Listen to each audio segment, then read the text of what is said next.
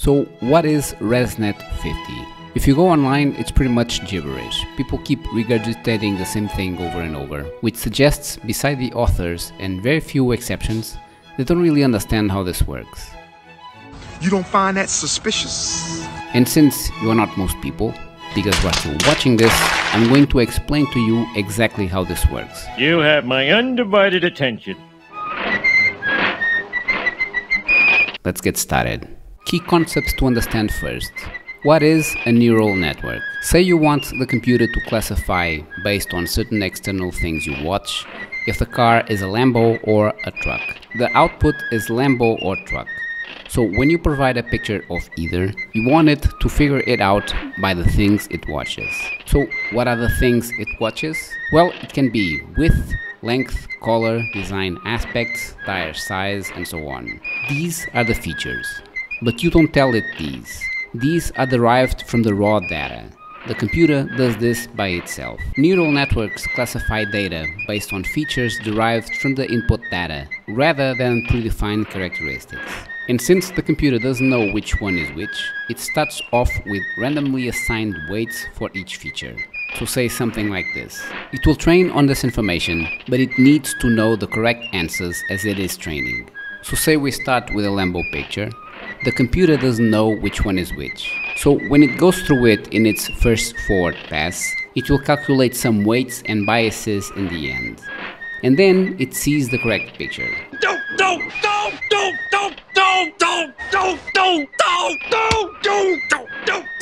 And my dude is like, okay, so we are off by this much, the error or bias, same thing. So it does a backward pass and makes the weight corrections for that output, with the whole purpose of minimizing the error. USA! USA! As you keep feeding it more pictures with the correct assigned labels, at one point it will get the weights for each feature that are close to the correct ones, as it keeps reducing the error. So whenever you feed it a picture, given the weights and biases it has assigned to each layer and its error, it will be more on point. So it uses the pictures you have in the training set, typically 80% of it, and has the remaining 20% part of the pictures reserved as a test set. We can also have, like we did in the banknote authentication video, a validation set where these are completely unseen pictures, so we can remove any biases from the training test processes of that initial data set. Backpropagation and backward pass. Backpropagation is the calculation of the loss function derivatives in that layer. Backward pass is all the backpropagation calculation from the end to the beginning of that epoch. It's specifically about adjusting weights based on the loss calculated after the forward pass. How'd you guys get in here? Visiting hours are over. Special treatment. Epochs and batches. One go through the whole network, forward and backwards. It's called an epoch. But instead of going through the whole thing at once, it goes in smaller chunks, called batches. Batches are the sample size you take from your training set. Say you have 100 pictures of the Lambo and define a batch of 10. It will take 10 random pictures from your training set for one epoch.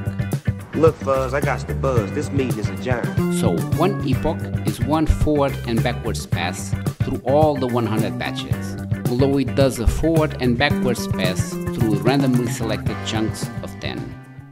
Activation function. The activated function transforms the weighted sum of inputs into a non-linear output value. One of the most used ones is ReLU. It deliberately introduces non-linearity to allow the function to be more generalized. The key here is to be able to grab other values that wouldn't be caught if it was always a linear relationship. This is used in the hidden layers. Softmax. It is used in the output layers. It converts the output in probabilities between 0 and 1. Math behind neural networks.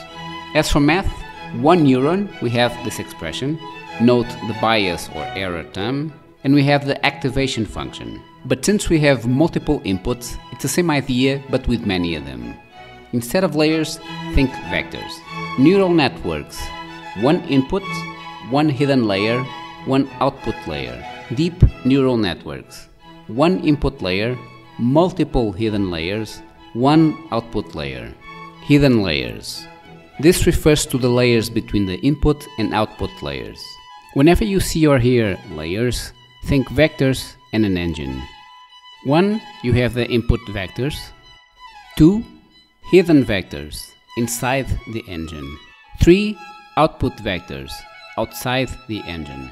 For the most part, the more hidden layers, the better, as you will be able to do, in theory, capture more patterns. Cross entropy. Entropy is a measure of randomness. From information theory, which is math theory applied to computers, here specifically we are referring to a measure of how two different probability distributions are. We want to quantify the difference between the predicted probability distribution and the true distribution. Lower is better. So cross entropy is used to define the loss function. This is sometimes referred to as log loss as well.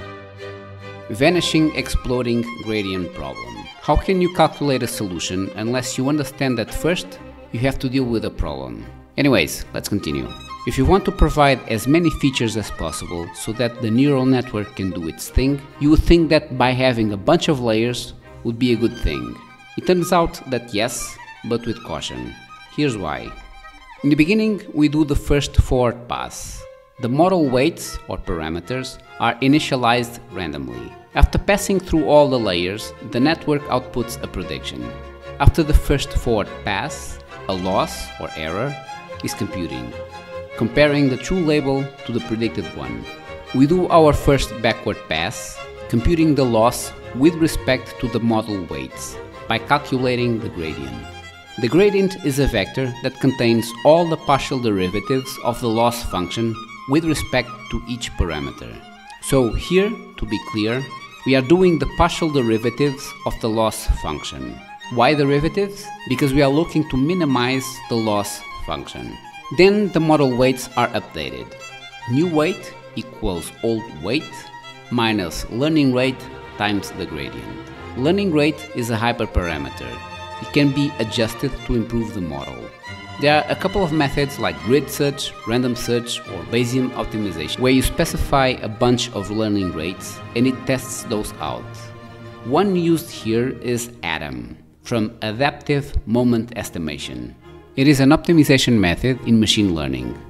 It adapts the learning rate for each parameter to improve convergence. So here in the vanishing exploding gradient problem is where normalization techniques such as batch normalization and architecture choices to introduce non-linearity like ReLU come into play. What is a CNN? Instead of fully connecting all the neurons like traditional neural networks, CNNs use filters, also called kernels, to scan the input. These filters are smaller matrices that slide over the image and create feature maps. In this manner, they detect local patterns in the data, like shapes, objects, and so on. Each time you shift the window is called a stride. CNNs often downsample the spatial dimensions of the input using what's called pooling layers. With these concepts out of the way, let's get to the ResNet50. That's great. What does it do? ResNet50 classifies images, one object at a time. It can do multiple classification in one image, but single classification is its core strength.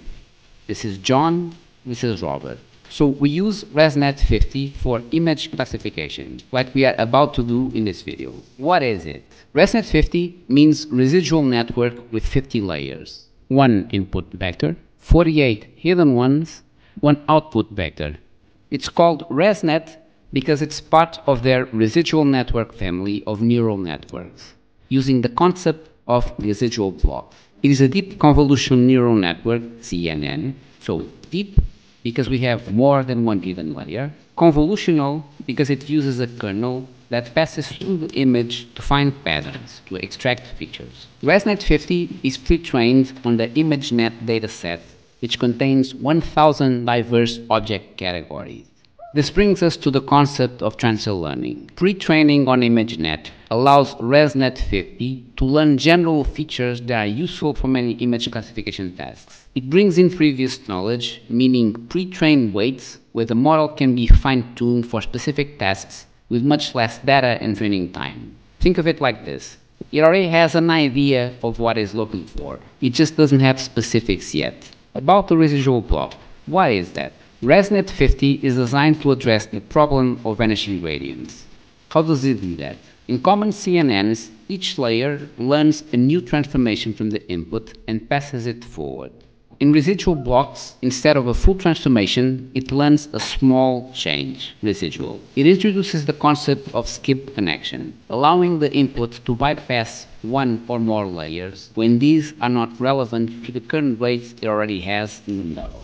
It uses the concept of direct path for gradient flow. In a standard deep network, gradients must flow through every layer during backpropagation. With residual connections, there's a direct path for gradients to flow backwards through the network. This direct path helps prevent the gradient from becoming too small, vanishing, as it propagates through many layers. About its architecture. Contrary to statistics where we have residual equals observed minus expected value, here residual means the leftover information the network learns. About the model math, instead of output equals fx, here we have output equals fx plus x, where x is the input from a previous layer. Fx is the learned transformation by the residual block, the small change the network is running. It is also called residual mapping. So fx plus x is the final output. If a layer doesn't learn anything useful, say fx is close to 0, the input is passed. If it learns something, fx modifies the input. This makes it easier for the network to maintain performance, even as depth increases. You good? So, ResNet50, good for image classification tasks. It uses a bunch of hidden layers and has a method of skipping irrelevant ones to produce a better model than standard CNNs.